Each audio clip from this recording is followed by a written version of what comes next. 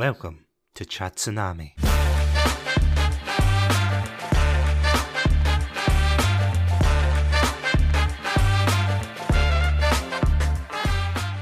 Hello everybody and welcome to another special episode of Chatsunami. I'm Satsunami and joining me once again on this crazy bizarre adventure is my very good friend BlowfishmanTV. Blowfish, welcome back. I mean, God, everyone knows who I am, so let's just start up the bloody stream, man. I do appreciate the pun. I see. Yeah, I'm glad you saw that. I see. You know. Yeah, we do love a good pun on this. I was going to say stream, but technically this will be going out to YouTube and Anchor and everything, so you know what I mean. The thought is there. I get it. So yeah, for all you JoJo fans out there, you have probably picked up, we are indeed going to be talking about part 2 this week of JoJo's Bizarre Adventures, aptly titled Battle Tendency. And would it be safe to say that this is probably both of our, or at least one of our favourite parts in the series? Yeah, definitely, man. Like, Joseph was just completely different from Jonathan, and I was just so captivated by that. I'm like, what? Yeah. And I decided to keep watching more. You know, that's how it all starts in part 2. Because I have to admit, this is something I'm probably going to say throughout this episode, to say, oh yeah, that took me off guard, because a lot of this part took me off guard when really did. I mean, when I first started watching it, at least kind of flashing back to last time we were talking about part one, we kind of agreed that it was a good part and it was like a very good introduction to the series, but at the same time it wasn't like what the memes led you to believe about the series, was it? I mean, other than a couple of like Konodioda, Pluck, as we're actually talking about just before we came on, and all of those, but there wasn't really much in the way of it being groundbreaking. Then things start to take a really sharp turn, where we've still got like the vampires and we've got everything else kind of laid out, and yeah, we've got like quite a how do I explain this without sounding like the weirdest podcaster in the world? We have got, I think that's impossible with Joseph. Maybe most bizarre podcaster in the world. What you're trying to get at? Yeah, quite possibly. Anyway, yeah, like I mean, we've got technically 4, but we will get to that. Oiled up gods. Let's just say that. That's all I'm saying. That's all I'm saying until we get into the meat of this episode, because my god, there is a lot of meat in this part. Like 4 oiled up jacked gods just like doing poses to intimidate you. Yeah. I feel as if that is like the most like conservative way you can describe these guys. 100% Satsu, 100%, man. But yeah, before we kind of jump in, like, do you want to give the audience listening at home a kind of brief overview about pretty much what Battle Tendency is about? For sure, man. So it all starts off with Jonathan's grandson, who is named Joseph Joestar. He is wildly different from Jonathan in a sense that he is not gentlemanly. He's, a loudmouth. He picks fights with whoever. Anyone could catch these hands. But the cool thing about Joseph is that he uses his brain a lot, whereas Jonathan was more of a brawn fighter, right? So that's the thing that took me, captivated. That got me captivated into part 2. So it's about so it all starts off with Joseph just doing his normal life, chilling with Irina, which is his grandmother, aka Jonathan's wife. Yes, she survived from part 1, and they're just chilling, normal day in the neighborhood. They're getting restaurant. Then eventually they run into, for all those who have tuned into episode 1 who can remember, one of the Hamon fighters named Straitso, who is like the lone Hamon survivor in part 1. He runs into him and Straitso straight up attacks him, but he also notices that there's something off with him. And what's off with him is that I believe he has like vampire powers, just like Dio. So he ends up defeating him with the use of his brain. But first of all, before he even got into that, he whipped out a Tommy gun and shot the guy like a million times. And I'm just like, what? He had like a long coat on. I'm like, where did this come from? I'm like, what? And like it destroyed the restaurant. And then eventually he defeats him by, I think, waiting till the sun comes out, right? I believe that's how he defeats Straitso. And then Straitso tells him, he's just like, oh, there's something going on in Germany. Right, because I think it was during. It was either during the World War II or like after. Was it after? No, was it Mexico? Like Yeah, I think it's during like the late 1930s. But yeah, no, it's Mexico first where the It's Germans Mexico, are. sorry, yeah. Yeah, Perfect. because Okay, there we go. they're studying the presence, and I'm building up this what I'm about to say. Yes, they're building up to the introduction of the pillar or a pillar man, which it's weird because see, if you're introducing like an antagonist, usually they introduce like one minor antagonist, and Yeah. then they kind of like raise the stakes. With the pillar men, and again we will get into that, but with the pillar men, they introduce one of them, and yeah. I don't think I wasn't prepared. Were you prepared for No, not what at was to all. come? Yeah, I'm just like, what just happened? Like that was literally me, like when that happened, right? So yeah, zoom to Mexico, and then there's this whole bit of Joseph sneaking into the German army base, and he does that by dressing up like a girl and just wrecking them with the use of his brains. I believe he defeated like the guards with like wine bottles, like Hamon filled wine bottles that he basically took the cork out, and it was like Hamon charge, and they just got knocked the hell out.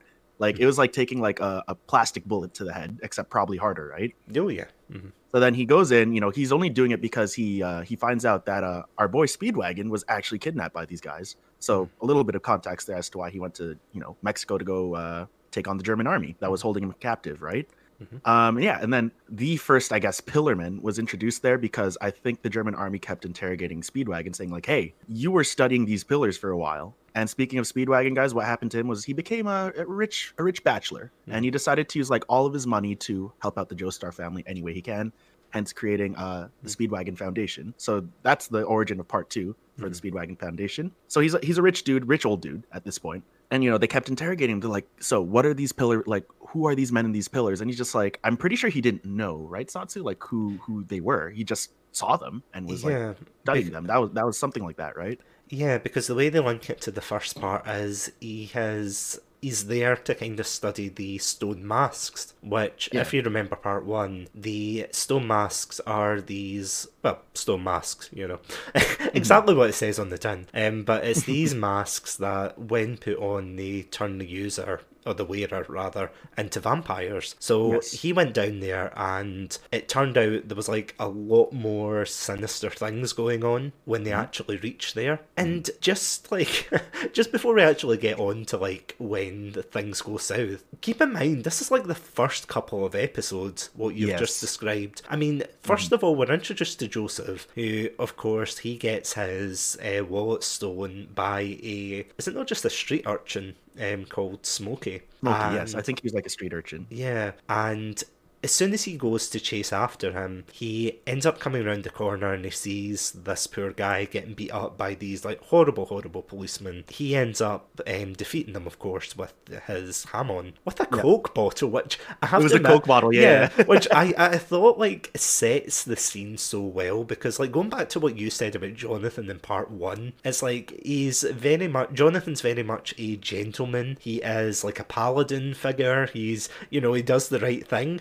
Right off the bat, Joseph is like beating up policemen with with like Coke bottles and things. Yes. And then by the end of it, his only worry is not like him getting arrested or in trouble or anything, but it's like he's worried about getting in trouble with his grandmother, to which of course Smokey is very just confused. Like, why is he so scared of his grandmother? And of course you find out later like who his grandmother is and everything. And then, as you were saying, Blowfish, like they end up going to Mexico because they find out the Speedwagon's getting held there.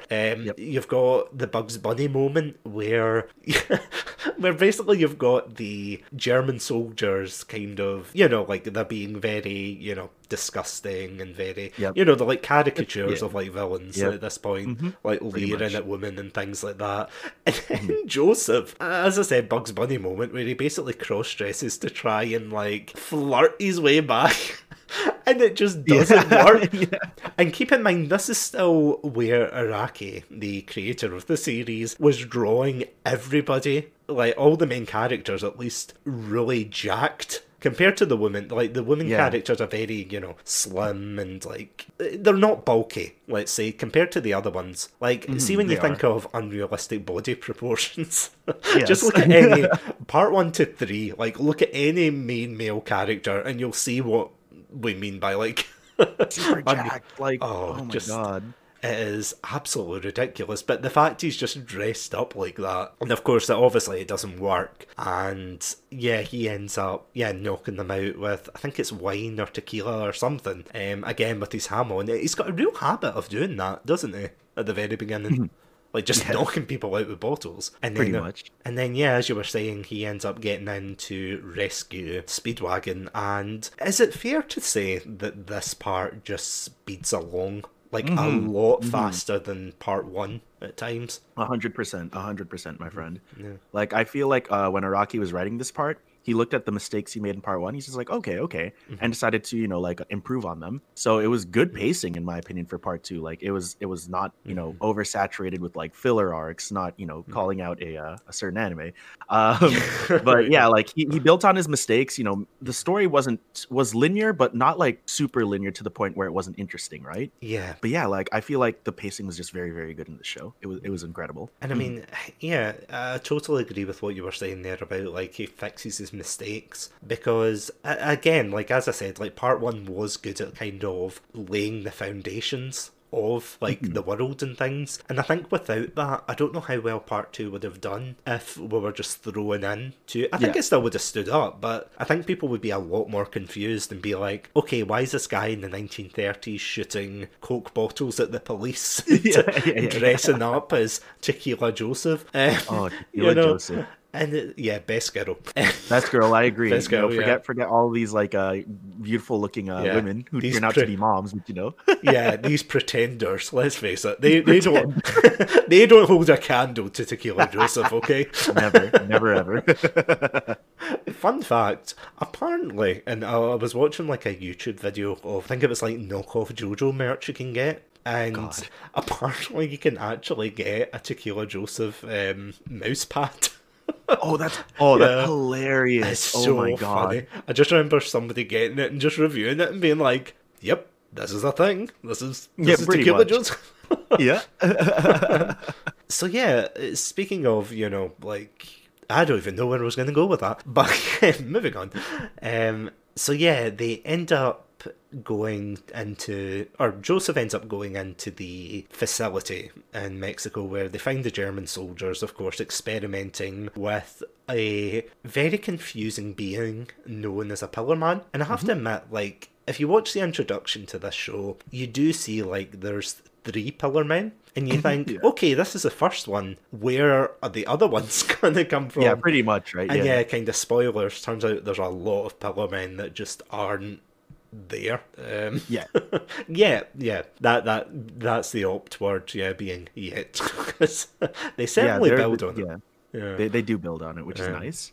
And then, of course, it kind of links loosely to the... In fact, what I like about this part is it does build on part 1's, like, lore, in the sense that it talks about vampires, it talks about those kind of creatures, but it also talks about, like, the Hamon tribes and everything, and how this power has been so integrated, so much so into the world that there's, like, tribes, there's culture behind it. I thought that was really interesting, and I thought that was, like, a really neat touch. Of course, I say that, like, you know, the rich culture and everything, and then you look at Joseph Joestar, which, as much as I love his character...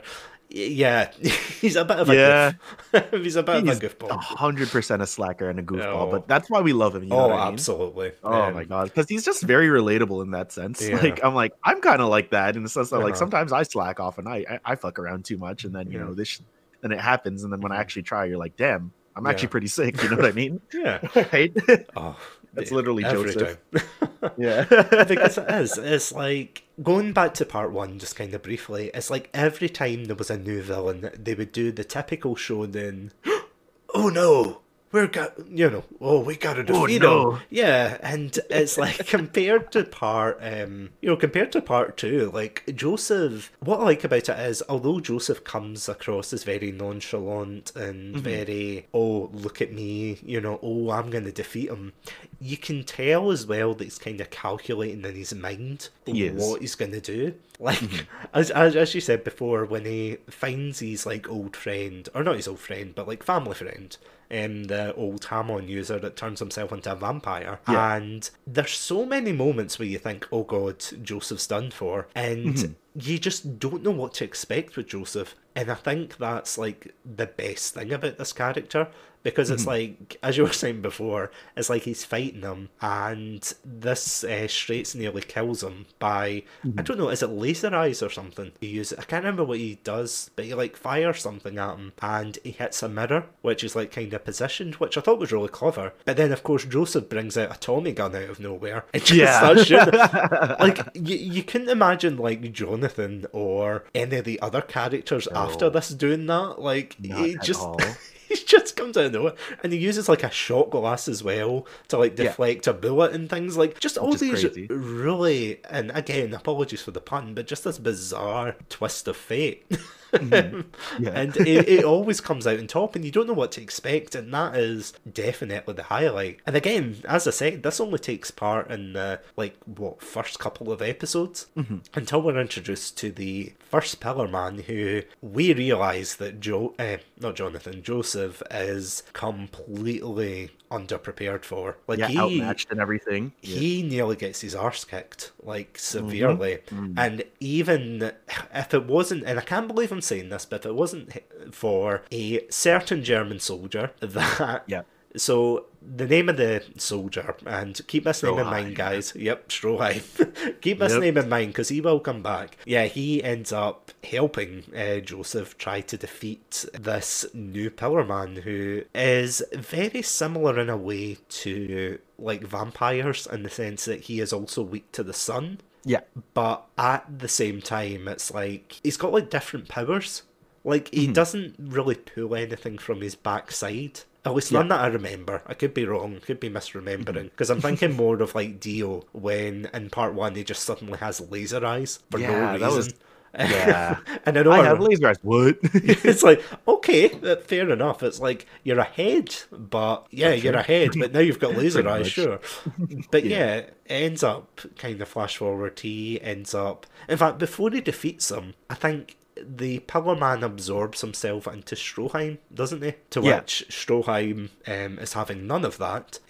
Pulls out, basically, I think what the British Army would have called a potato masher, aka a huge ass grenade. The big grenade. I forgot about that. And he just pulls the bin, and you're like, Jesus Christ! Yo, like, Stroheim he's serious. That's the thing. He is serious. He's like, not willing to go down. Yeah, because right off the bat you think, okay, this is when the hero kind of negotiates and thinks, how am I going to get out of this one? How am I going to save this guy? He just, Stroheim just pulls out a grenade and is like, Joseph, you don't have to do anything. And blows himself up. And it's like, good lord. And through like a couple of other action scenes, they end up turning him to stone. By, of course, getting them to stand in the sunlight, which is a very good action scene, I have to say. And it's a good introduction and kind of foreshadowing into what's about to come. And then, which is a little and again, like, I know I keep saying this is the first couple of episodes, but I can't stress this enough how fast this show goes. It goes from 0 to 100, and it's like, it's not in a bad way though, is it? Like, in the best way possible. Yeah, it's not like it goes from 1 to 100 and you're suddenly lost, like, oh, what's happening? Oh, I don't get it. Okay, I'm not following. I mean, technically you are asking those questions, but in all the right ways. You're like saying, oh, this is so cool. What's happening? I don't care. Yeah, like, after that, the main characters, of course, get taken to Italy, where we are introduced to quite possibly a very, I was going to say, like, a very good, like, fan favourite. Would you say Caesar is quite... Yeah. Oh, yeah. I liked Caesar. Hell, like, he's awesome. So Caesar is a Zeppeli. So if you remember from part 1, of course, he is related... He is related to Baron Zeppeli, isn't he? He is. He's his grandson, I believe. Grandson, yeah. Okay, right. I was just wondering if that was my headcanon / fan fiction. I'm pretty sure he's just like... slash fan fiction. Yeah, just out myself there. But yeah, it must be yeah, yes, yeah, you're right. And yeah, of course, he is a very I don't want to like turn him into a stereotype, but he's very like much a romantic, very smug. Maybe He's a not fuck boy. smug. He's Yeah, a fuck boy. Let's be honest. essentially. I love Yeah. him, but come on, man. Yeah, essentially, Like, yes. I was going the diplomatic route, but you know what I mean. He is.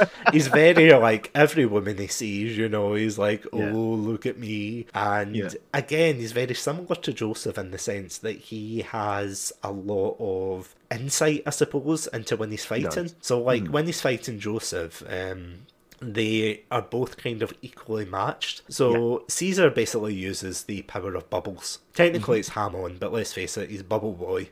He's Bubble That's- Boy, yeah. Yeah, that's right. And they're both like evenly matched because he has tricks up his sleeve, Joseph has tricks up his sleeve, and they're both like, you know, going back and forth and everything. And they basically, the reason they're in Italy is because they need to find the other pillars, which of course, the Germans have found as well. Trust the Of Germans. course they did. It's the German. It's always the Germans. I But know. anyway. Trust them in that time period to be a bit of a pain. I use that in the lightest way possible. But yeah, it's quite interesting because I can't remember, is this like, see, after we're introduced to Caesar, in fact, no, sorry, before we're introduced to Lisa, so sorry, I was going to go on to that, but I think before that they go to the Pillar Men, or to see where the Pillar Men are, and this is when you get the scope of like how bad things are going to get in this part, at least for the main characters, because of course you have 3 Pillar Men instead of 1, and you can tell like how much carnage and chaos like one Pillar Man can do. I mean, it's just like a guy had to blow himself up just to get him out his body. It's like how much more are they, like, they're not going to blow themselves all up just to get these, you know, to get these Pillar Men going and be like, yep, end of part, we're going to do a Jonathan, blow up the boat. Yeah, pretty much. But of course they get there and I can't remember how he gets released. Do you remember? How the Pillarmen Yeah, get the released? first one. Yeah.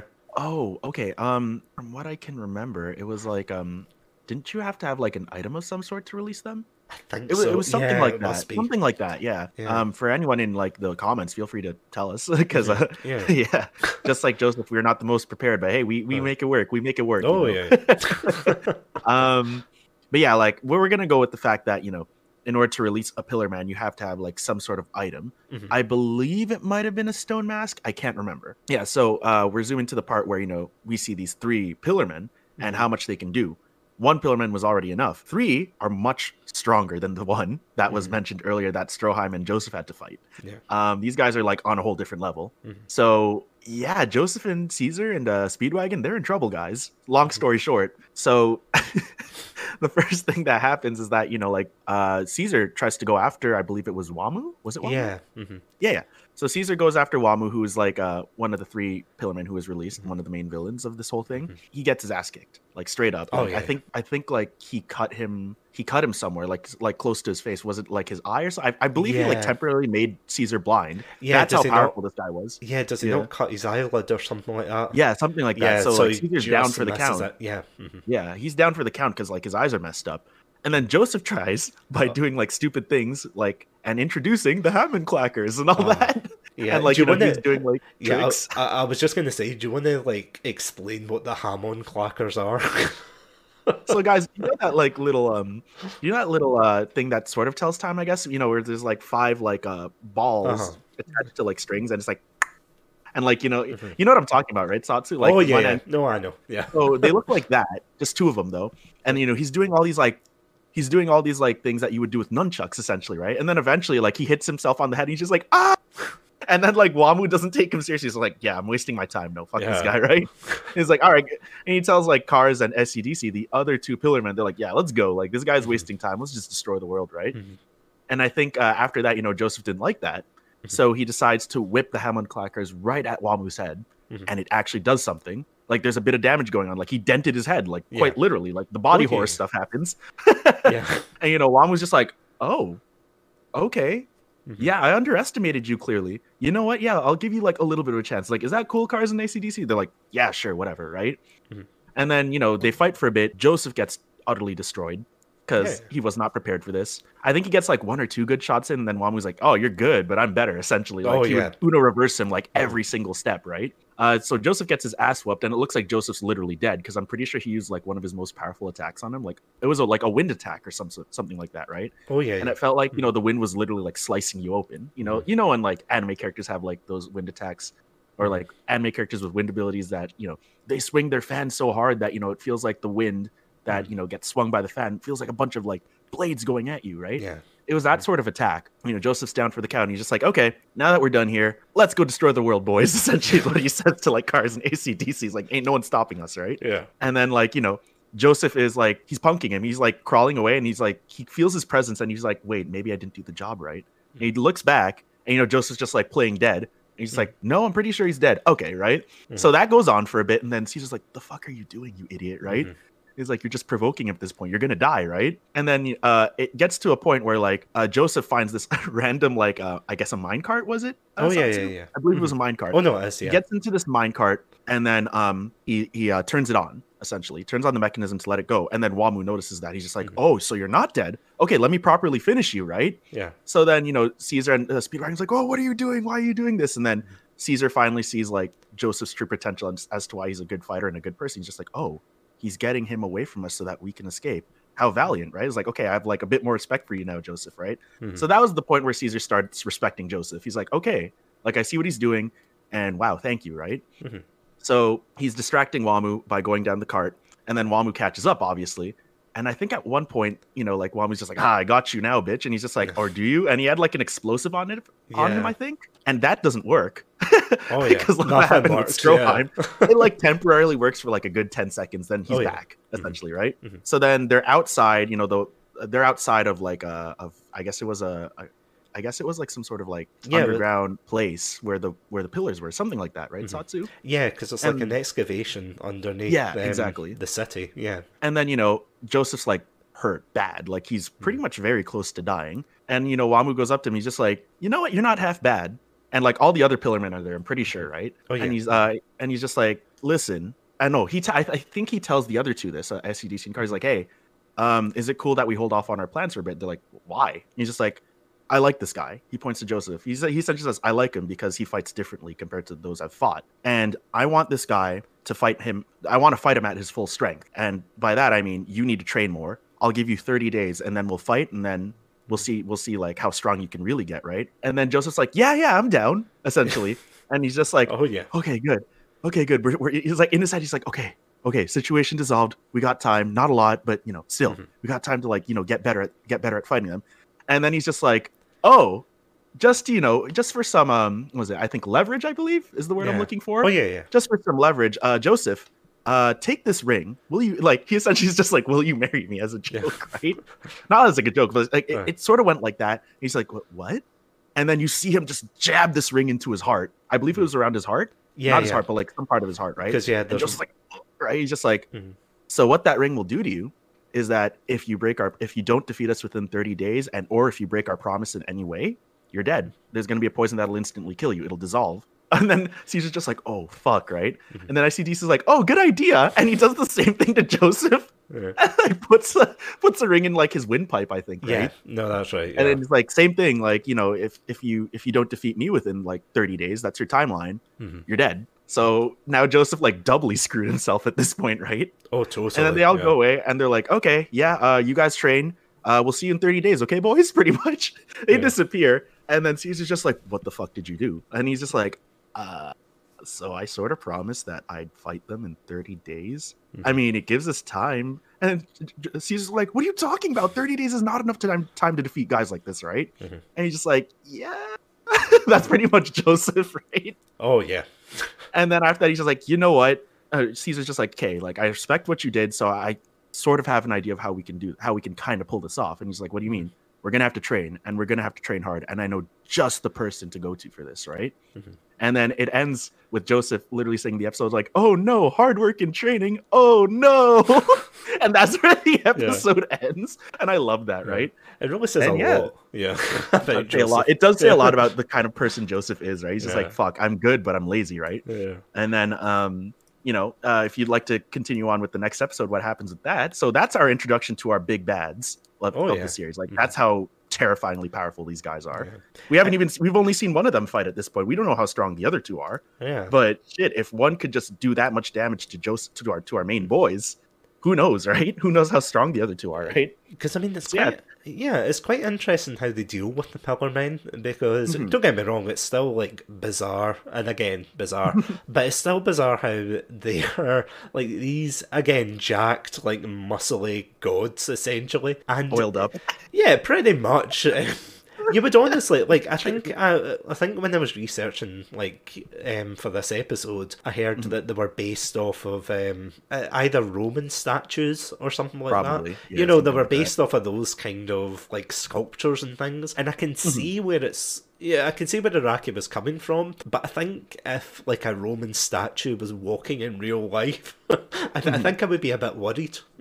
I would be terrified. What the fuck? That'd be me. I mean, these guys are huge. I mean, even compared to Joseph, like they are big boys essentially. They are. And I mean, you see a couple of really interesting like character development scenes. Except for, I have to admit, I feel as if AC. So there's three of them, as you were saying. There's WAMU, there's AC/DC, and there's Cars. I feel as if AC/DC gets the least amount of development. Yes, I 100% agree with that. Because later on, and I'll touch on it like in a second, but like later on, Joseph ends up fighting and of course defeating AC/DC, but the only real character development we see from him is that he's like quite volatile with his emotions. Yeah. But that's about it, really. Like, after that, you can see he's a bit conniving and things, but compared to, like, WAMU, who you can tell he's, like, very honourable and everything. And very lawful evil villain. Like, someone you gotta respect due to that warrior's code he has, right? I love it. I love WAMU for that reason. And Cars I'm a bit conflicted about, because on the one hand, Cars is a sneaky wee shite. Oh my god, that's an understatement, that guy. He is. But at the same time, he saves a dog from getting run over. And I feel as if... I think so, or it's some kind of animal. Do you not remember that scene where they're in Switzerland? This is kind of flashing forward. Right. Yeah. There's like a dog, or I don't know if it's a dog or a rabbit or something. I'm sure it's a dog that's about to get run over, and then Cars like chops the car in half so that the dog doesn't get run over. And I think that's very sweet. That is like the only JoJo character that's gone out his way to save a dog. Help so a it's dog. Like, so I'm like, I feel so conflicted whether I'm supposed to hate this guy or not.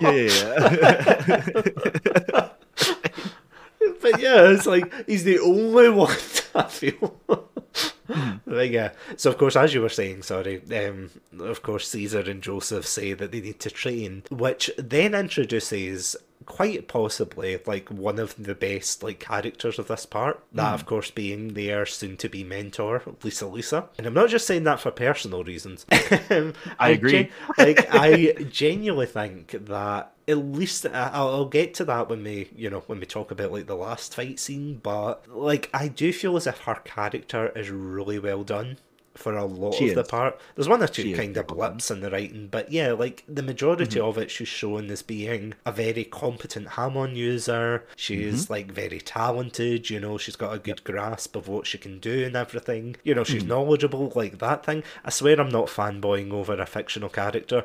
I mean, it's okay if you are, but like I don't blame you for fanboying. Yeah, of course. She's just so cool, okay? She's just so fucking cool, guys. Like honestly, for those who want to start part 2, like there's a reason why I call her the JoJo Bae. I mean, come on. It's like, have you seen that episode of The Simpsons where Homer's got the like poster up on the wall and it says like "Do it for her," and it's like pictures of Maggie. That's like me, but instead it's like pictures of Lisa. Do it for her. But of course they get introduced to her, and she basically teaches them how to use Hamon, not before like attaching basically a weird like breathing mask, like a Bane mask. Like a Bane mask. That's what I was thinking too. And it basically makes Joseph not Better unable, breathing. yeah, like not unable to breathe, but like kind of, yeah, harder to breathe, so he can't use his Hamon the same. And then flashing forward for training, she shoves him down a greasy hole. Trust me, it works in context. And she, I was gonna say a very greasy hole. Basically, it's like this, like, I don't know if it was like custom built. I don't know what the purpose of this is other than Hamon training. But it's basically this whole that they find it really hard to use the Hamon because like the walls are greased up and everything. But then of course there's kind of like an 80s montage after that where they start climbing and everything, and they manage to get out thanks to, you know, them both thinking things through. And then they come across two other Hamon users that assist Lisa, and they basically say, oh, we're going to train you. As the days go on, AC/DC basically ambushes Joseph on what should be one of his lessons. And I think it was like the final lesson for both of them, right? Because Joseph was supposed to be trained by one of Lisa's guys, and then Caesar the other dude, right?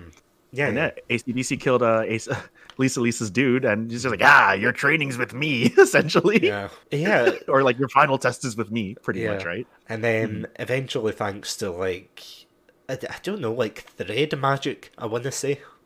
Yeah, that's the easiest way to explain. Not really thread either. It's very. I guess it's like it's body horror. Let's be honest. Yeah. It's very body horror magic. Yeah, it's basically they're standing on spikes trying not to basically impale themselves, and eventually he overcomes them with Hamon, and he basically, like, he overcomes them, and he's like, okay, that's one pillar man down, and that's one ring off my windpipe. He gets the poison, he has the cure, drinks it. But then AC/DC comes back again as a parasite. This is the only bit I'm kind of... I mean, there are, like, kind of small bits where I'm like, I don't know if I like this, but... Wasn't he, like, attached to, like, Joseph's back? Like, he was, like, not his back, but, like, he was hiding somewhere on Joseph. Not, like, inside of him, but, like, see, to be somewhere. fair, see, if I was a parasite, I would probably latch onto the biggest thing. Me too. The biggest like, that's how you like, live as a parasite, right? Yeah, so. Exactly. And eventually moves on to Susie Q. So Susie Q, we haven't really talked about her yet, but she is a, like, assistant to Lisa, just basically a housekeeper, I think. And basically he ends up taking over her body, and she basically takes the... So, sorry, this is another plot point that's coming up, but this is when they introduced a ruby called the Stone of... I think in the dub they call it Ajax, but I'm sure it's pronounced like Ajax or something. Or that's how you usually say it, but I think they all say the Stone of Ajax, and it's like, okay, you know what, fine. Let's fine, we'll go with that. Let's go with that. Well, but keep going. So yeah, it's like they have this ruby that will basically give the Pillar Men like more power. Basically a glorified Chaos Emerald, let's face it. And yes. Basically, sorry, my mind is in Sonic again. I know, don't worry.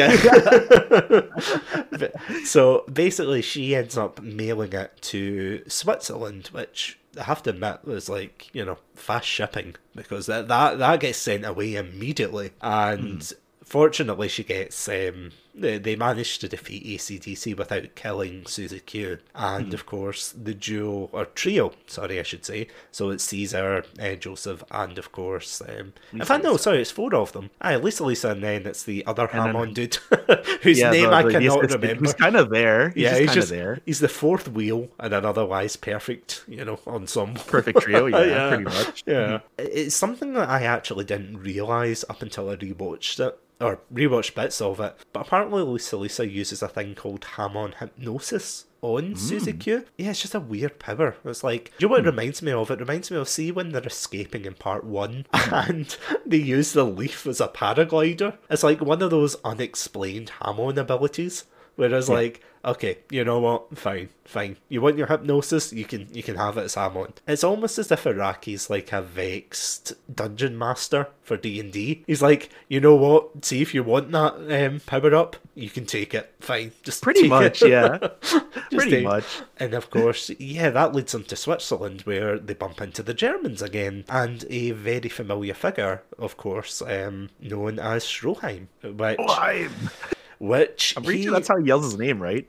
Oh yeah, he has He an like yells it to extra. the top of his lungs. He is so extra in this. He is just like he yells everything, talking So about extra. I yeah, fucking love it. it's Oh my amazing. god. Talking about the glory of like German engineering and things like Yeah. that.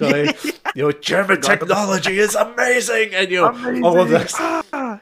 And it turns out that, as we said before, he blew himself up. So you might be thinking, if you haven't watched this, you might be thinking, why is he here? What happened? And the answer is quite simple: cyborgs. Yeah, that's it. They basically Actually though. yeah Actually though. you would think I'm just like being facetious, but honestly, it's like yeah, they just put cyborg parts on them, and that's it. And you're like, okay, I'm down. I'm down. This is great. And of course, he's got like he's got like a Gatling gun that comes out his stomach and everything. And see, this is the thing though. That. It's like he doesn't. So this is the thing about JoJo as a whole. Like they don't pose normally. There's a reason the phrase JoJo pose is used so often, because he like has his hands. I can't believe I'm describing this, but he basically has his hands in his head, his hips thrusted forward, and this huge Gatling gun coming from his stomach. It is the most. I don't even have an adjective for it. It's just a JoJo pose. I don't know how to describe it either. It's like I'm not even gonna. Yeah, like if you want to see what I mean, either watch the episode or just look up Stroheim pose, and you'll know what I mean. So, of course, when they're there, they end up getting ambushed by Cars, who is the third Pillar Man, and basically there is a like kind of back and forth where they're trying to get this ruby, this stone. The Pillar Men have it, then Joseph has it, and then Joseph uses like a really clever like Hamon technique when he like nearly falls off the edge of this cliff, but because it's like Switzerland and it's all snowy, he grabs like a couple of icicles and he chains them all together using Hamon. And I have to admit, like, this is something that I usually bring up when I'm talking about action and shows and things, but I adore it when like they use their environment to full effect. And I feel as if that is like, it's just such a small thing, but at the same time, it's like, it's really good that they kind of thought about how he was going to get out of it.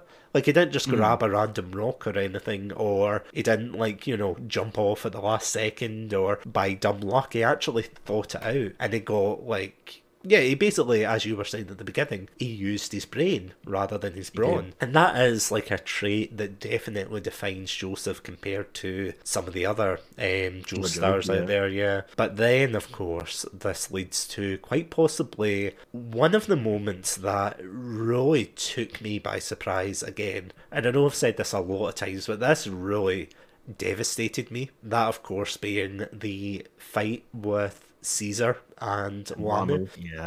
Yeah, basically they find where Wamu is, and of course it's revealed that Caesar has daddy issues, right? That's the most abridged way I can define that. Define Caesar's character. But the reason for that is because Caesar, or his dad rather, left. He went out to get some milk and he never returned, but it turned out he was... It's true though. Jesus Christ. I'm sorry. No, I know, but I just didn't expect you to say that, but keep going.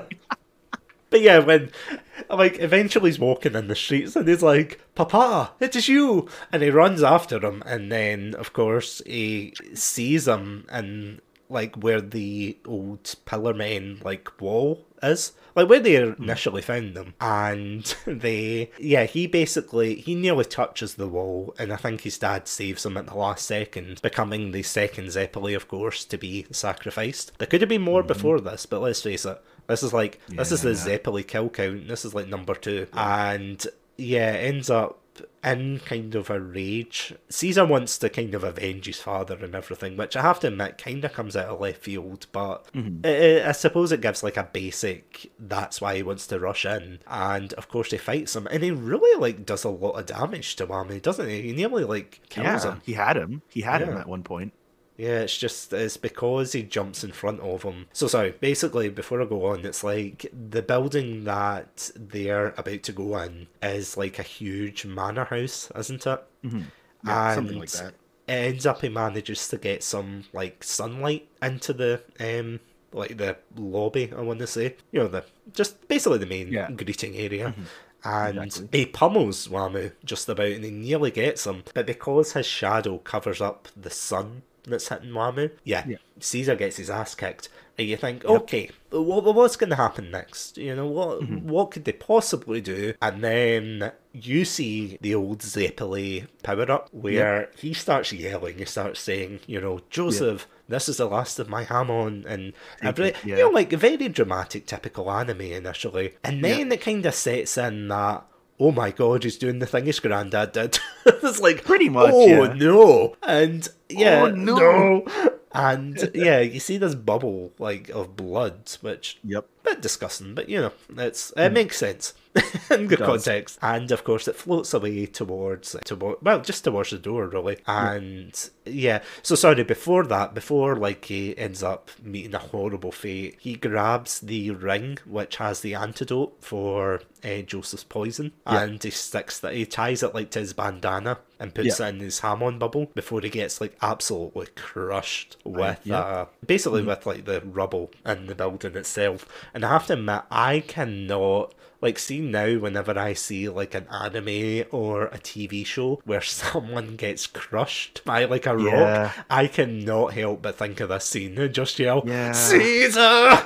Caesar! Yeah, that scene was heartbreaking though. I'm just like, damn, fuck, okay. Because this is the weird thing, like, I did not, and maybe I'm being heartless here, but I didn't get emotional when Zeppeli died in part 1. I was a little sad, but like, I wasn't as like sad as Caesar, Yeah, like, I kind of thought, oh no, that's sad, but it's like, is what it is, right? Yeah, and I got a bit more upset with Jonathan dying at the end of part 1, but I thought, again, it was like, I wish we had more time to kind of know about him. But then, of course, we've had this, basically most of part 2 spent with Caesar and Jonathan just being, Joseph, just being these, like, couple of besties, essentially. In the middle of Europe. And all of a sudden he just meets such a horrible, horrible fate. And I think the thing that set me off, like, I'm not usually one to tear up at anime. I think there's only been a couple of scenes where I've teared up. Like, there's a funeral scene, I won't spoil it, but there's a funeral scene of a particular character in Full Metal Alchemist. That got me absolutely bawling. That was sad. Devastating. It still makes me sad to this day. Same. I can't watch that the same. But we don't talk about that. Oh yeah, we don't. This isn't sad. It's so sad, bro. It's so sad. But I mean, there's been like a couple of other, you know, scenes like that. But this one, it didn't make me tear up until the music started. So Wamu basically escapes, and Joseph and Lisa come in, and they're looking for Caesar. They're yelling out his name, or they're about to yell out his name. But Joseph is worried because, and this kind of got to me because it was like he didn't want to call out his name because it was like that might be, you know, he'll call out and Caesar won't reply. That was really hitting me. I was like, oh shit. Yeah, I'm just like, oh no. I just took that writing in. I'm like, oh no. And then I think the thing that set me off was when Lisa, they basically find the body underneath, or they find the blood and they find the Hamon bubble and everything, and Lisa's trying to stay strong, and she's like, you know, oh, I'm sure it's fine, blah blah blah, and then she tries to light a cigarette, and then Joseph just simply says, and this, like, I think it's just perfect writing. He just says, Lisa, your cigarette's the wrong way around. It's just that small thing that I was just like, oh my god. Like, I know I'm saying that a lot, but just like, it absolutely hit me like a ton of bricks. Yeah, and that part I'm just like, oh, okay. And then, we find out, or rather they find out that he's been crushed to death, and he just screams, and you've got the Italian operatic music and everything. It's so like usually if it was any other anime you'd be like, oh, it's, you know, over the top and everything, and this is over the top, but it's done in all the right ways. Like, it's very melodramatic, but it still hits you like a ton of bricks, like out of nowhere too, you know. Because I didn't expect to get so attached to him, and then I was just like, he was a good character. He was honestly a very good character. It really was, Rest in peace, Bubble Boy. Rest in peace, the goat. Yeah, you know, exactly. the goat of season 2. Like, actually, you'll see later when we get to like certain parts why he's called the goat. Oh, of course. Yeah. And one of the interesting things that I never realised until that part or that episode was, see if you watch the introduction or the whole intro, at the very end, there's a scene where Joseph ties a bandana to his head and he kind of looks up to the sky and screams, along with the song, of course. And like, You realize like, this bandana it is. yeah, because at first I was like, oh cool, Joseph's gonna get a bandana. Yeah, pretty and much. then the next episode I watched that, I was like, he sees his bandana. Yeah, I'm just like, fuck, now I know whose bandana it is. It's like, no. Pretty much, yeah. Caesar, just yell. Yeah, like literally in my head, I'm just like, fuck. Oh, yeah, it was just, it took me, like, I had to pause before I started the next episode. I was like, keep it together, Shatsu, keep it together. It's like, Joseph and Lisa are gonna get these guys, just chill. Yeah, it's like, we're gonna get... So, Yeah. of course, after that, they, of course, go after Wamu in a very gladiator-like arena, isn't it? Yeah, I love that. Yeah, I love it. So they basically agree with a entourage of, I want to say vampire people, isn't it? Just like Essentially, vampire, zombie-ish, I don't know. Just like random vampire people that came out of nowhere. And I have to admit, that is a cool scene where they get ambushed by like a zombie vampire person. Yeah, it's like, he's like, oh, you can't get by me. And then Lisa just smacks the utter shit out of him and just walks by. Like, not even in a like cool way. Well, it is a cool way, but like in a very calm way, she uses her scarf just to like channel her Hamon into him. And the sun kung fu just obliterates this guy. You're like, Jesus. Sun fu, exactly. Yeah. So then, of course, that brings you on to like the A showdown where Lisa agrees to take on Cars and Wamu. Will take on Joseph in a kind of gladiator style battle. I have to admit that's really well done, where it's like on the edge of your seat kind of stuff, where they're both riding chariots, they're both using weapons to try and get one another. And I have to admit, I think Wamu is by far the best Pillar Man. He is. He's my favorite out of the three. I would agree. I think he is definitely the best in terms of character development, because even when he gets decapitated at the end and he's kind of lying there like, oh, he still stops his like vampire people from trying to attack Joseph, because he's like, we agreed a tournament, or fair rules, and he's just such a nice man for a Pillar Man. That's all I'm saying. Yeah, he's a chill dude. Yeah. So long as he's just like, hey, so long as I get to fight you at full strength, I don't care. That's literally him. Yeah, because I have to admit, I was kind of like, oh, poor guy. Very like lawful evil, lawful neutral sort of like feel to him if he was like a D&D villain. Oh yeah. You know? Like, I mean, even though he's responsible for Caesar's death, you can't help but feel kind of, I wouldn't say sorry for him, but it's like, at least he went out honourably. He did. Which is more than I can say for the next part, where, of course, Cars fights Lisa, but then it turned... So this is what I meant when I said earlier that he was very sneaky, in the sense that he ends up... How to put this in the nicest way possible? He ends up, like, using a decoy to basically fool Lisa before he stabs her, and then uses her legs as a guitar. Trust me, it makes sense in context. It definitely does use their legs as a guitar. Yeah, and then just as you think, like, all hope's lost, they've lost against the Pillar Men, the Germans turn up once again, and it's like, okay, fair dues. Yeah. And you think, okay, the Germans have saved the day. Not something I usually say, but okay. And then, just before they're about to kill, like, all the vampires, so they've got, like, these huge, like, backpack things, where it's, like, the UV lights. That release sunlight, I think? Yeah.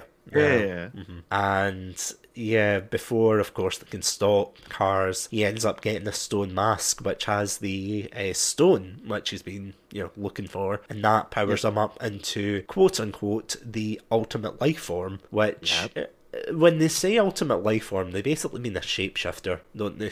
Yeah, actually though, shapeshifter, like, oh my god, like he was godlike at that point. You're like, oh, he's actually godlike. Fuck, pretty much. Yeah, and for some reason, Smokey Brown's there as well. And so is Speedwagon. Yeah, like they both turned up with the Germans, and it's like, why are they there? And it's like, Mm. the reason they're there is for exposition. Like, in the writing standpoint, it's so that Smokey can tell Joseph about Lisa, like, the truth about her. Which I have to Yeah. admit, it's something I didn't see coming, but Yeah, same. it was quite interesting. So basically the twist is, and I know we've spoiled it so far, but if you don't want this twist spoiled... Yeah, skip this part, guys. yeah, skip ahead a couple of minutes. But yeah, basically it's revealed that Lisa is Joseph's mother. And the reason that she is linked in with the Joestar family is because at the end of part 1, of course, we saw Irina escape on Dio's coffin with a baby. That baby was, of course, Lisa, or would grow up to be, and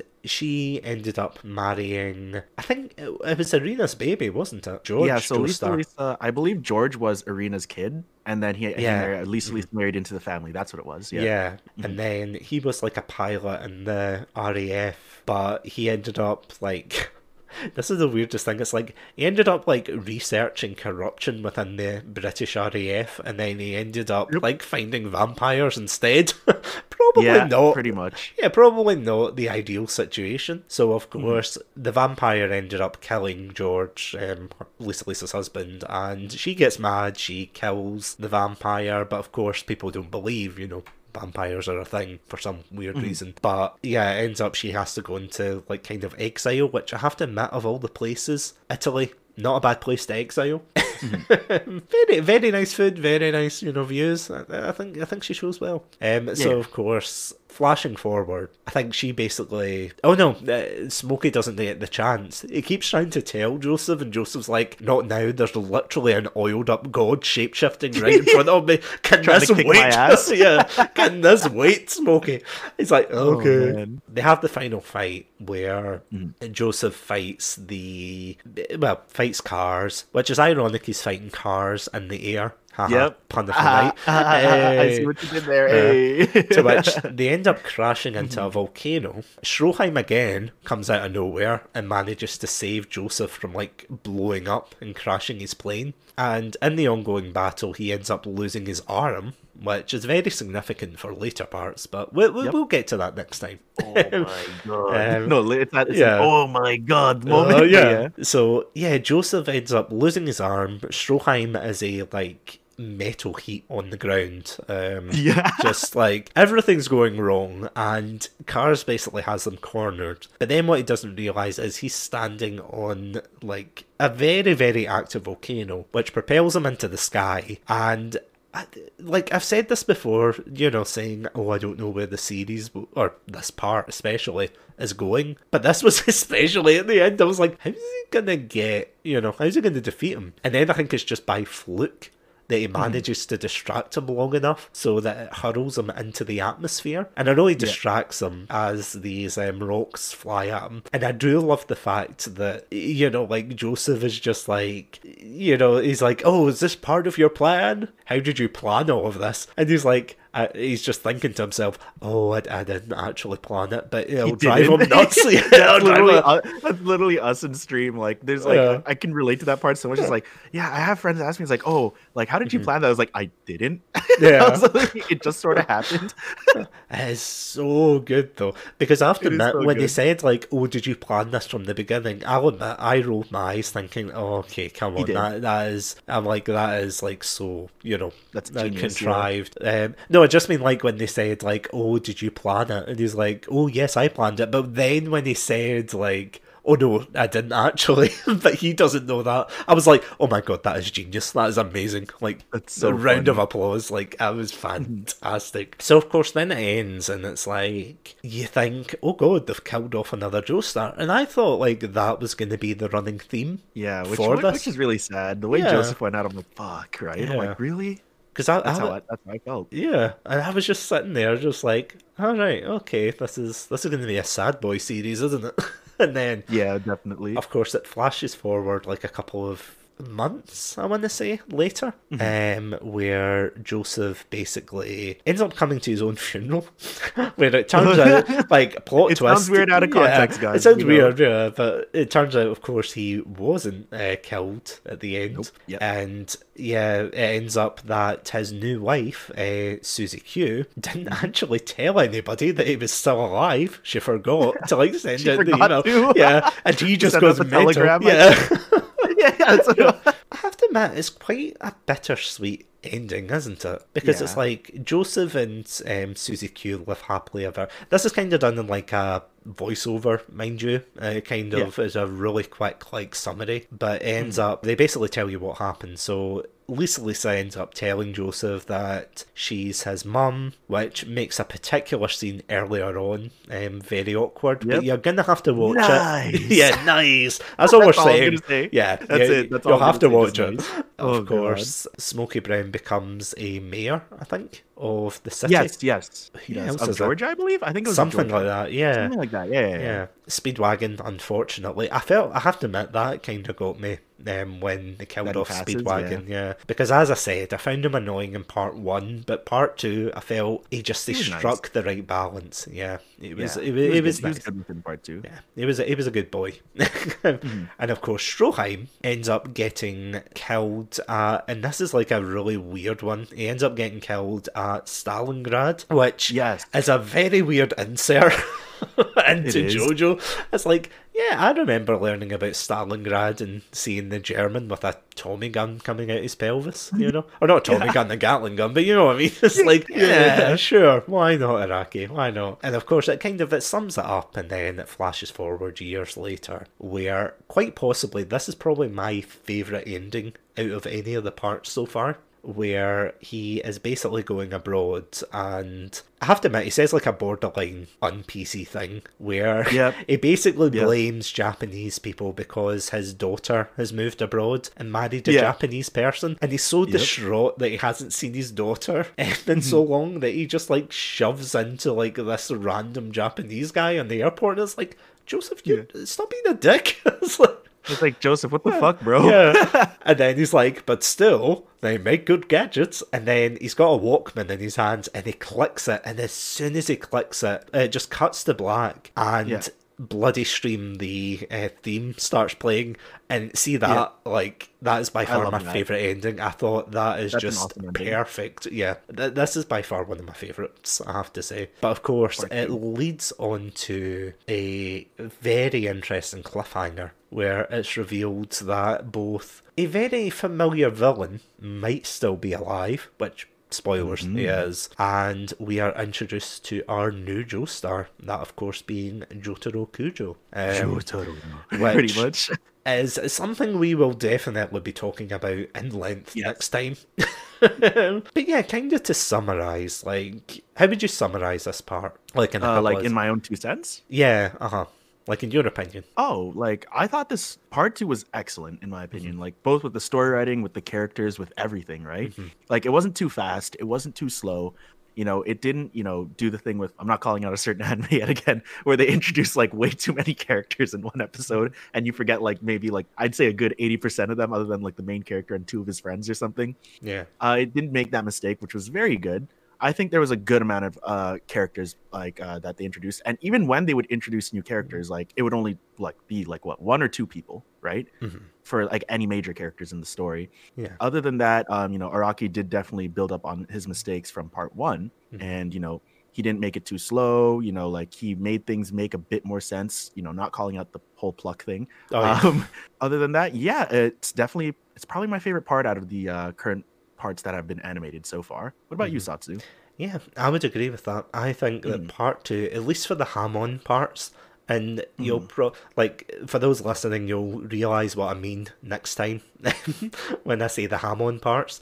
But I feel as if between this and part 4, I feel as if they're both amazing in their own rights. But part 2 for me was what got me into JoJo's Bizarre Adventure. Part 1, as I said last time, was a very serviceable part. It was very good, but it just felt like really standard. It didn't feel as if it was like anything special compared to what everyone was hyping it up to be. Whereas part 2, like from start to finish, it just kept going on and on and on, and it was like, you know, from one set piece to the other. And I feel as if the charisma of of Joseph really held this part together. I think if we had a character that was the same as Jonathan in this part, I don't think this would have worked. I think if Joseph acted any other way, like if he acted too, you know, gentlemanly or too arrogant. Joseph is arrogant, and I mean, there's so much we haven't covered. Like, I mean, between him predicting, you know, what people are going to say by saying, your next line is going to be, to... which is never explained, by the way. That is a power that is never explained, which I do like, I have to admit. I think it's quite cool. Between that and throwing pasta as a weapon, which again... that whole scene. Yeah, and eating like black pasta and things like that. It's just, there's a lot in it that just really endears, and I feel as if he carries the majority of it. But at the same time, even the side characters are a lot of fun. As we said, Caesar's great. The Pillarmen, to an extent, they're also really entertaining. Stroheim, he's there. Nah, Stroheim is great. I love Stroheim. Yeah, I love it. Yeah, it's like how to explain like how good Stroheim is without being like, huh. Yeah, you know, what I realized actually about Stroheim while like, you know, picturing him in my head, Satsu. Guys, picture, if you want to know, like, if for all those who don't watch JoJo, for all you guys who want to know what Stroheim actually looks like without Google searching him, picture if Guile was a German and he had like all these cybernetic upgrades. That's literally what Stroheim looks like. He even has the exact same like haircut as Guile from Street Fighter. You know what? That is the perfect description. Yeah, and he's just as muscular, but he doesn't yell Sonic Boom every 5 minutes. He yells his own name. You know. Yeah. And German engineering. Yeah, German engineering, you fools. He yells a lot, but in the best way possible. And of course you've got Speedwagon, who is... the boy. He doesn't do that much. Like, he's there, but like in the best way. He's not like an exposition machine compared to part 1. He's like a father figure. He's literally the father that Joseph never had, which is what I like to see in him, right? Because I'm just like, okay, like I knew your grandfather, and you know, I want to help out his grandfather in any way I can, because my grandfather and him were best friends, right? So and like that's what I love about him. I was like, okay, I kind of like that they took that direction with him, you know. And I do like that kind of bittersweet ending where it's like he ends up passing away. They don't show you it, but they basically show you him walking into the sunset, essentially, saying, like, you know, oh, he died a bachelor, and also Irina died. But the thing was, it's like, they died, I think, relatively peacefully. Like, Irina dies, like, with her family all around her, in a very peaceful way, and it's nice in that. Yeah, it's nice in that respect, and it's like a nice send off. Like I feel as if you watch part 1 and 2, you could technically just end JoJo's Bizarre Adventure and just like be like, that was a nice, you know, it's a nice like little wrap up, right? So. Yeah, and then of course part 3 gets teased, and you're just like, ooh, pretty much. You're like, I wonder what Joseph's kid is like, you know? Oh yeah, exactly. It leaves just enough breadcrumbs. Exactly. Yeah, but I have to admit, like, if you're still kind of, if you've listened to this and you're still thinking, should I watch JoJo's Bizarre Adventures? Like, at least give, like, if you can power through part 1 to give the kind of basis to the world, and you stick with part 2, then yeah, I would say part 2 is definitely worth watching. It's weird, it's over the top, but you know what? It has like a lot of like your typical like anime tropes in it, but in the best way possible. You know what I mean? Oh yeah, I think so. Oh, like, they do it right. No, absolutely, and I love it for it. So yeah, of course, next time we will be talking about part 3, which I've got my ranting. I've got my ranting script ready for that one. So I'm ready to stand proud for this one, man. Oh, it is going to be a good one. Yeah, so get your Hamon Clackers ready, because we are going in fast. We are going to be training for that one. Yes, we are. So yeah, once again, Blowfish, thank you so much for joining me tonight to basically talk about quite possibly one of the highlights of JoJo's Bizarre Adventure, at least for the animated series anyway. Of course, man. It's a pleasure having you have me help you out with this, you know? And I love talking JoJo, you know me. Oh yeah, absolutely. So where can these Joe Bros and the audience find your content? Of course, guys, if you want to know who I am and where I am, I'm mainly on Twitch right now. Twitch.tv/BlowfishmanTV, all one word. On Mondays, you know, I'm a lawyer. Wednesdays, I try to kill gods and like different kinds of monsters. And on Fridays, I'm at my night job, you know, killing zombies. So if that appeals to you in any sort of way, give me a follow. You know, we just hit 400. I'm still trying to figure out how I'm going to celebrate that. But hey, twitch.tv/BlowfishmanTV. That's the place to be, guys. That was one hell of a resume, can I just say? I try, man. I'm always trying something new whenever I introduce myself. Oh, absolutely. Yeah, and if you want to check out more of my content, you can catch me on Twitter, Instagram, TikTok, YouTube, and of course Twitch under the name Satsunami42. If you want to check out more podcast episodes, then you can catch me on Anchor, Spotify, and all good podcast distributors under the name Chatsunami. We also upload these episodes to YouTube as well, in case you want to just basically have some background noise as well. So yeah, feel free to check them out on YouTube under Satsunami42. Once again, thank you all so much for listening to this very special episode. As always, stay safe, stay awesome, and most importantly, stay hydrated. Bye guys. Bye guys.